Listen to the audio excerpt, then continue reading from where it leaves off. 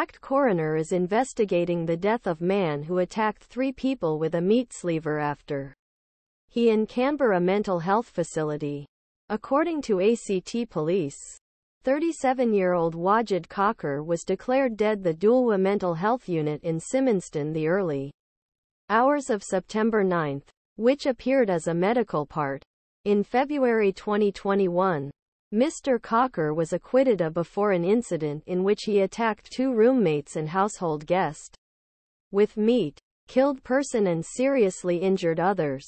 The 2 judicial psychiatrists, who later identified during the attack, suffer from a previously existing psychotic disorder, such as Mr. Kakar, like schizophrenia. The ACT Supreme Court ordered it be detained in Dhulwa for up to 30 years.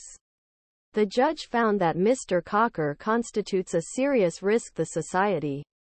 Since the death of Mr. Kakar took place in custody, a hearing should be held in a future date.